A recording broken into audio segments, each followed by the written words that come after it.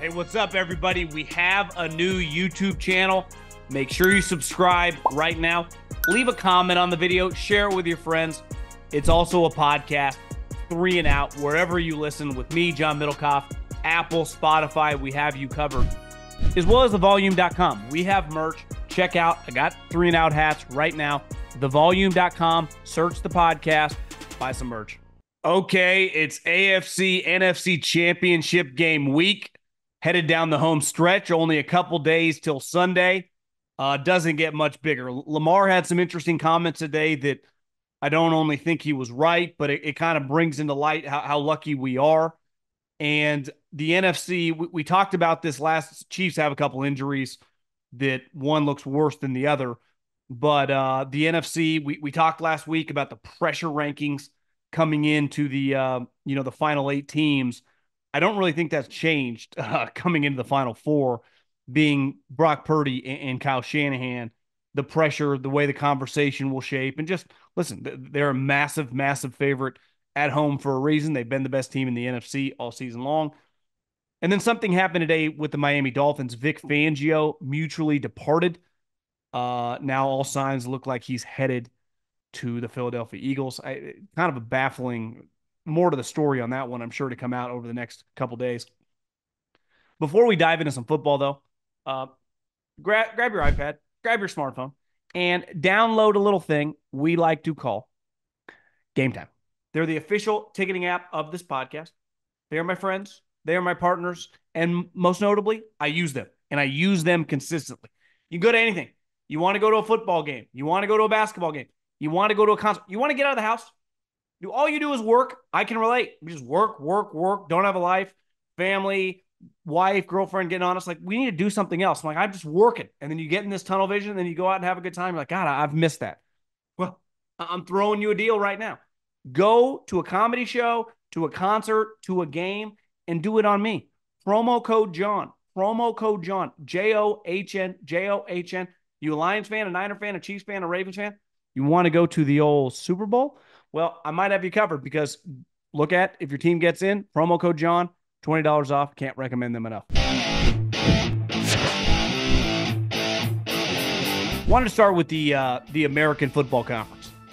And Lamar Jackson, when talking earlier today on Wednesday, mentioned that he viewed playing Patrick Mahomes as like, a heavyweight fight. And I started thinking, one thing is not debatable. It's much more difficult these last several years in the AFC than it is in the NFC in terms of quarterbacks. I mean, last year, Daniel Jones was in the second round.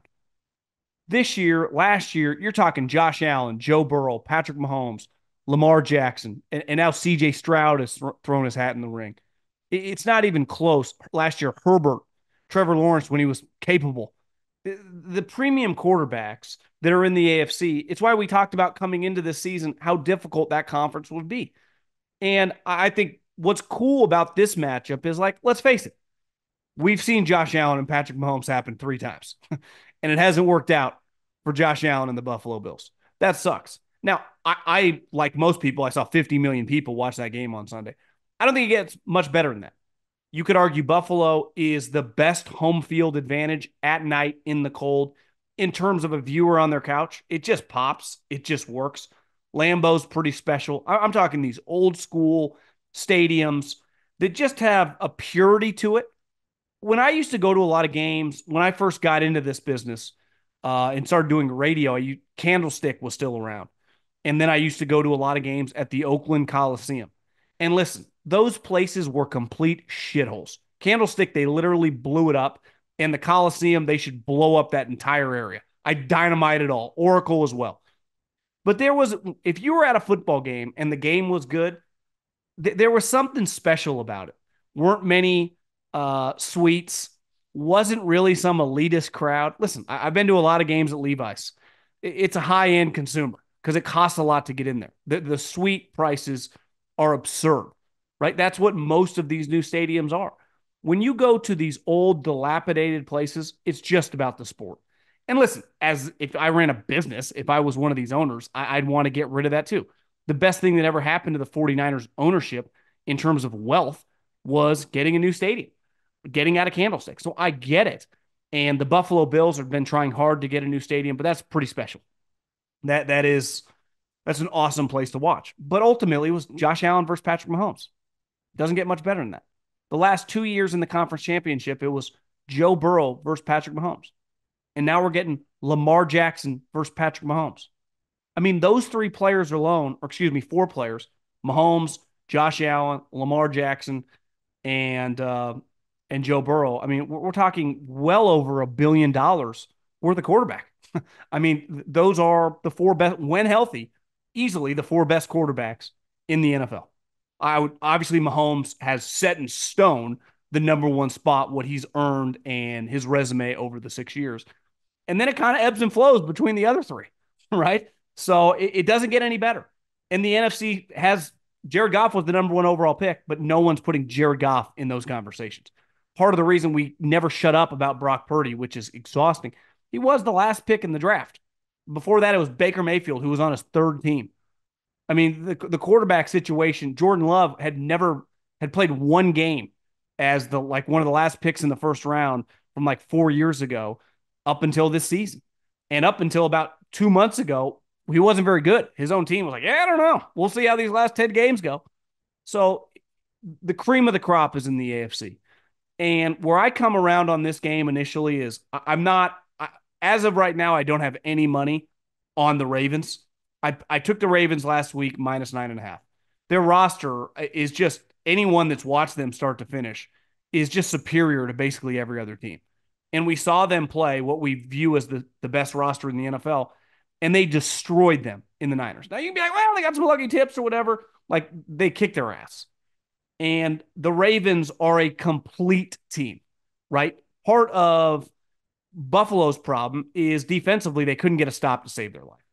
If Hardeman doesn't fumble out of the corner of the end zone, I mean, they probably lose that game by double digits. That's not the problem here. The other thing the Ravens have going for them, beside an offense, which statistically is not as good, just in terms of his rush touchdowns, his pass touchdowns, as some of his previous years, he's better than he's ever been right now. Lamar Jackson, to me, has taken a step this season into superstardom. I know he was really famous and he had won an MVP. He's dramatically better as a player, in my opinion, just from watching football, than he has been, especially early on in his career. He's not as dependent on as a runner, yet he is still an elite runner. And he is much more calm and collected when he's scrambling around to ultimately pass. And you just fear him in every element of the game. But their defense is dominant. I mean, their front four, they don't have famous guys in their front beside Clowney. They are a dominant group. Their two linebackers, you could argue, are the best in the business right there with Fred Warner and Dre Greenlaw. But Kyle Hamilton, one of the reasons I think the Chiefs could be in a little trouble is obviously they're very dependent on Kelsey. They need him to play well, right? They don't have many other good wide receivers. And he did last week. Had a couple touchdowns, makes big plays. And he's a primetime, as Dickie V would say, a PT peer, right? Well, they have the ability to somewhat neutralize him with two good linebackers and a safety that was born to cover tight ends. So if he can't really get going, and Pacheco is currently on the injury report, though I would imagine he plays, it's going to be tough to run for 80 plus yards against these guys. I looked, his over-under on DraftKings was like 60 or low 60s. So, and I like everybody loves Pacheco, but this is a matchup that really favors the Ravens in terms of like a conference championship against the defending champs and the number one seed. I mean, I'm not acting like this is some elite team against some middle of the road team. I'm talking about you're playing the 2.0 version of Brady and Belichick in Mahomes and Andy Reid, which is why I'm hesitant to bet against them, because I didn't have money on the Sunday night game. I would have taken the Bills. And I would have been kicking myself. You just bet against Andy Reid and Patrick Mahomes. Are you a fucking idiot? That would have been my mindset. And obviously the Chiefs have the coaching advantage here, but John Harbaugh's pretty damn good. And I think what separates this team is their coordinators. I mean, to me, Mike Macdonald is currently the best defensive coordinator in the NFL. That can ebb and flow on a given year, but I would, if I could have any guy as my defensive coordinator next year, I would pick him. Now, he might end up being a head coach. It's hard to tell how all these dominoes are going to fall. Like, it's like, well, the Lions could lose both coordinators. Are we sure? Like, to where? What job openings? Chargers hire Harbaugh. Raiders job's already filled. Are these guys going to the Panthers? What if the Falcons end up with Belichick? Like, where are the openings here? The Patriots are already filled. I think think all these guys are going places, and then you start doing the musical chairs. You're like, a lot of chairs have people sitting in them right now. So, my early reaction is I'm like the Ravens. Now, I would probably, if this number keeps moving up, like the Chiefs, but I think the ability to just slow down Travis Kelce is something that would be a major problem for Kansas City. But like Lamar says, this is a heavyweight matchup. It doesn't get any better than this. I saw a headline that the Ravens are pulling out all the stops. Ray Lewis, Jonathan Ogden, like leading out the team, hitting the drum. It's going to be badass. And to me, the AFC, when you factor in the pageantry of the cold, it's something dependent on who's hosting the NFC games, isn't a factor. And it's a huge factor in football. Like, I'm a sucker for that, right? I'm not acting like I'm not rooting for the Niners this week, but just in terms of if I was indifferent and was on my couch, I would rather watch a cold weather game. I would in January. And that's why the AFC, we're talking heavyweight fighters. DraftKings Sportsbook, an official betting partner of the NFL playoffs, is bringing you an offer to help make the playoffs electrifying. New customers can bet $5 on any game and get $200 instantly in bonus bets. Download the DraftKings Sportsbook now and use code JOHN. New customers can bet $5 to get $200 instantly in bonus bets. Only on DraftKings Sportsbook with code JOHN John. The crown is yours. Speaking of the NFC, I said last week, in terms of the pressure rankings, I didn't even think it was close. John Harbaugh already has a ring. Lamar Jackson's in like the prime of his career under contract for the foreseeable future. Yes, if they were to lose on Sunday at home, that would suck. Or they make the Super Bowl and they don't win, that would suck. But those guys are so ingrained and entrenched in the organization. Like, let's face it. You can't ask, well, can John Harbaugh ever win the big one? It's like, yeah, he did, 2012. One of the things with Kyle Shanahan, and you could feel it watching that game on Saturday night, you're like, he's really going to blow it at home as an enormous favorite against a team who's about to fire their defensive coordinator. He's playing Joe Barry in a chess match. That guy is going to be relieved of his duties Monday, Tuesday, or Wednesday. Turns out it was Wednesday. But he's holding on for dear life for his job. And he's coming down the home stretch. And the Purdy thing is, I've defended him. And I will continue to defend him. He's a really good player. But that was an alarming experience. Now, if it doesn't rain, we should get a better version of him. And he's playing the Lions, who, let's face it, their pass defense sucks. Their corners are not good. So if Aiden Hutchinson, if you just block him, like some of these teams have, they just like leave him unblocked. I don't know what you think the number 2 pick in the draft, it's 6'7" and an elite pass rusher. I probably want to get a hat on a hat there. To me, the 49ers should win this game. Now, I would bet the farm if you told me Debo was 100% healthy. I'd be like, I think the 49ers are scoring 40 plus in this game. With Debo being very much up in the air, and it's hard to tell they're being mum about it. If he broke his shoulder again, and they're trying to shoot it up and play through the pain, who knows? Maybe he plays a play and gets tackled and then he's out. So I think he is a big swing guy. Clearly, when he's on the field and it's not raining, this offense is dominant. It's elite. The only time they struggled with him on the field this season was against the Baltimore Ravens, who, like we said, I think is the best defense in the league with the best defensive coordinator. But the pressure on Kyle Shanahan and Brock Purdy, like I am not some Brock Purdy hater. I've said all along, he was excellent this season. You can't watch him and go, that's a big-time quarterback. The way he played throughout the regular season. If you've watched the 49ers during their run of all these teams making runs to the championship game, he is easily the best version of any quarterback they've had. And it's not even close. Like, he is dramatically better than the best version of Jimmy, which wasn't bad. But, like, you don't play well in this environment when all these people are watching. The overreaction is going to lean negative.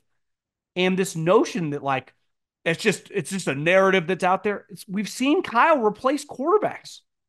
We've seen him do it constantly, even with the 49ers. We've been talking about this all week. Got rid of Jimmy, then got rid of Trey. Even told Brock Purdy last year, like, hey, man, might get Tom Brady. If he can come out of retirement, you'll be his backup. He's ruthless. He's cutthroat. This is the National Football League. Walsh, Parcells, Belichick. These guys are kind of ruthless. Hell, Sneaky Andy's pretty good at that too. He just kind of has a smile on his face. He's gotten rid of a lot of guys over the years. And like this notion that like this guy's a lock to be the quarterback for the next 10 years, how could you say that? Now, if he plays well in this game and then they win the Super Bowl, like it's not like they're giving him a contract extension after the second year. They're not even allowed to do that. So you could feel, I'm telling you, I've been watching this team for so long. It wasn't even just, I couldn't believe they were going to lose. It was, you could feel this pressure on the offense and the quarterback every single snap of that game on Saturday. Now, one of his defining characteristics, like think about the other quarterbacks that are currently playing, the other three guys. Jared Goff was the number one pick in the fucking draft. The number one pick in the draft. He's one of like 5 quarterbacks to ever take multiple franchises to the conference championship. That includes like Peyton Manning, Tom Brady, Joe Montana, Brett Favre. I mean, it's a pretty good list. Kurt Warner. A lot of guys wearing gold jackets in that list. So Jared Goff has had some low moments, but he's had a pretty freaking good career. Patrick Mahomes, one of the greatest athletes any sport we've ever seen, any position. And Lamar Jackson has proven like, yeah, I am an all-time great and definitely has the opportunity to kind of solidify that these next couple games. Then you got pick 262 that like physically isn't anywhere near these guys, right? Has the weakest arm of the bunch. Now he's a better athlete than Jared Goff, but he really hangs his hat on intangibles, anticipation, stuff that matters at quarterback. No, there was a play Baldinger tweeted out, I saw in my timeline, how he checked to a run on the long Christian McCaffrey. He flipped the play, the Christian McCaffrey touchdown. Like Purdy brings a lot to the table, right? And he made some big throws on that final drive, which they ultimately won. And the point of the game is to win, right? Survive and advance. But there was a reason there was so much negativity after that game, right? There wasn't negativity around the Ravens after they scored 24 unanswered in the second half and beat the shit out of the Texans, right? There was around the 49ers because it felt like they were going to lose that game 95% of it. Now, moving forward, like you beat the Lions by a couple touchdowns, it all gets forgotten. You're going to the Super Bowl. And then it becomes, can you get revenge on the Ravens or can you take down the champs who took you down 5-6 years ago in the last Super Bowl that you guys played each other? So the pressure on this team, like if you just did the pressure rankings, and listen, it's a conference championship game. You're never guaranteed to come back unless you're the Chiefs. You go every year. But the Ravens, the Niners, and the Lions, who freaking knows? There's pressure on you. But I think Kyle and Brock Purdy are in their own category, and rightfully so. Like, I don't even think that's really debatable. Then to me, next would be Harbaugh and Lamar.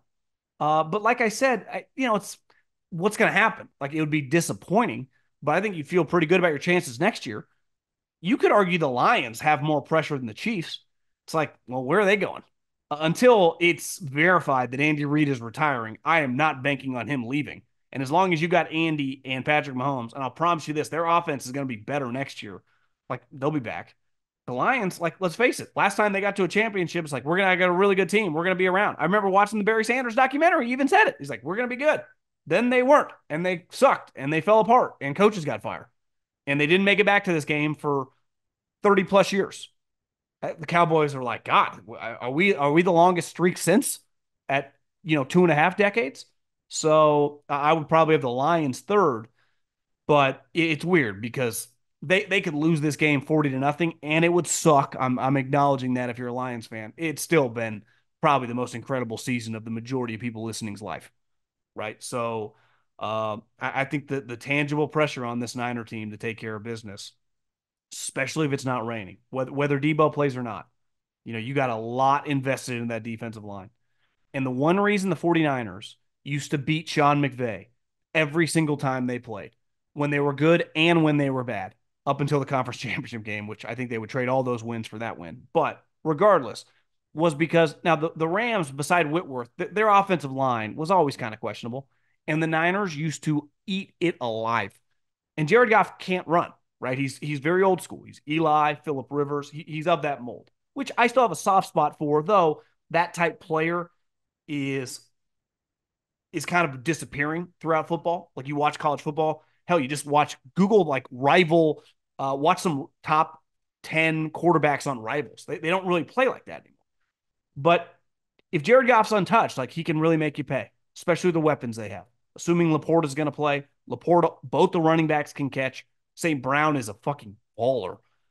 Jameson Williams can just stretch your defense. So you got to hit him. And when you hit him, historically, and I saw Sherman said this, he's like, I've seen the guy fold.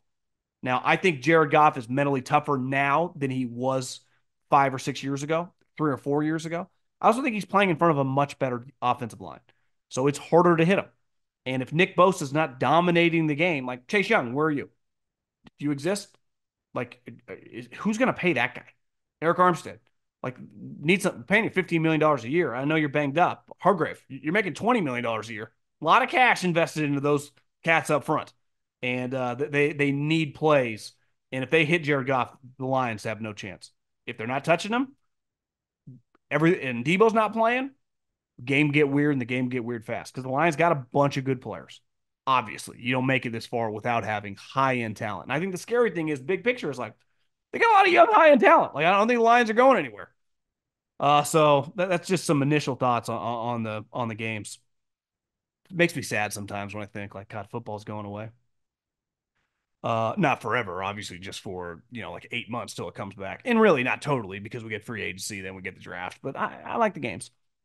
One thing I saw today, a story that was just kind of like something's weird here. Last year, when Vic Fangio went to the Dolphins, everyone knew that he was going to go to the Eagles. But then when Jonathan Gannon and they make the Super Bowl, they couldn't fire the guy that was their coordinator in the Super Bowl. Like Joe Barry, if the Packers had beat the Niners and then beat the Lions and go to the Super Bowl, like Joe Barry's keeping his job. Just a reality of the business, right? But once they got that far, because they probably thought about firing. If they had lost to the Giants or even the 49ers, I don't know if Jonathan Gannon was set in stone. They would have fired him, gone with Vic Fangio. Once they made the run and it didn't look like he was going to become a head coach, Vic Fangio was like, guys, I love Philadelphia. I'm from this region, but I got to take a job and they're offering me a ton of money. So he goes to the Dolphins. Obviously, then that's why Howie and the Eagles went after the Arizona Cardinals for tampering. But then today, when news breaks that Fangio has mutually departed with the Dolphins, and listen, I don't have much information beside the Pelissaro, Adam Schefter tweet, and all signs point to him going back to the Eagles. This is a cutthroat business. Like, this is no different than most people listening, the industries you're in, whether you're in the restaurant business, the alcohol business, the fucking software business, the medical sales business. We're all in businesses that you got to be pretty aggressive and at times pretty cutthroat and draw a line in the sand and say, we have a contract for a reason. And the difference between college football and the National Football League is like a player can leave wherever in college football. A coach can leave wherever. Do you notice in football, like I just want Sean McVay to be my coach on the Dallas Cowboys. And I can't just take Sean McVay. If this was college football, Sean McVay would be getting enormous offers from people like the Cowboys, the Eagles. He'd be like, hey, we'll pay you $40 million a year. But that's not possible. It doesn't happen. No different with coordinators. I can't just take someone else's awesome offensive coordinator, right? The Eagles can't just like, hey, Ben Johnson, if you don't get a job, we'll pay you $10 million to be our offensive coordinator. College, it happens all the time. Because in football, like I sign you to a 2 or 3, year contract. Wink Martindale had signed a 3-year, basically like $10 million contract. So one of the things when he's like, F it, I'm out, he had to hand back that money, right? He's like, I'm not working for this guy anymore. Why would the Dolphins not want Fangio to stay? Clearly, they weren't mad at him or anything because it's not like they'd fired him. Obviously, if you watch them play, they had a million injuries. What was he supposed to do? And I think we all acknowledge he's one of the better defensive coordinators in the NFL. Like the if the roles were reversed and the Dolphins wanted the Eagles coordinator, who the Eagles did not want to give up, over hell or high water would they allow this to happen. Now, the Eagles are cutthroat. They do not mess around. And clearly, look how this played out. Like, they were aggressive forcing this to happen. How can the Dolphins allow this? If anything, it's like, okay, we're semi-okay. Like, maybe we want a different scheme or whatever. You got to trade us like a third-round pick for the guy. We're just going to, hey, we'll just give you your money back, whatever. We'll just rip up the contract. We don't owe you any money. You can do whatever you want. Like, Vic Fangio is not going to struggle to get a job. So, hell, we saw it last year. Sean Payton wanted Vic Fangio, but Vic Fangio wouldn't go back to the Denver Broncos because he had just been fired. So I can't fathom. There's a fine line between like treating someone right and doing classy things in business and like doing business. And sometimes doing business is, listen, it's, if you go on the X channel, as my mom calls it, and see the way the media reacts to a lot of stories, like they don't really understand. They're all emotion. Like sometimes in business, you got to remove the emotion. It's pretty black and white. Like I'm not just allowing you to go to the fucking Eagles. I don't care they're not in our division. I don't care that we don't play them. It does not matter. This is not the way. This is not some industry standard that we just have to let you walk. We paid you a lot of money and hired you for a reason. We want you here. You're good. You came here for a reason. Now you just change your mind. Like, and I'm all for like contracts are meant to be broken. Totally agree. But if this is just because, like, yeah, I'd just rather be in Philly, seems a little crazy to me. And it seems like the Eagles are kind of working the Dolphins here. Maybe the Dolphins just, they've been through enough shady things over the years. They don't really want to get into the weeds, but I don't know. Something doesn't add up.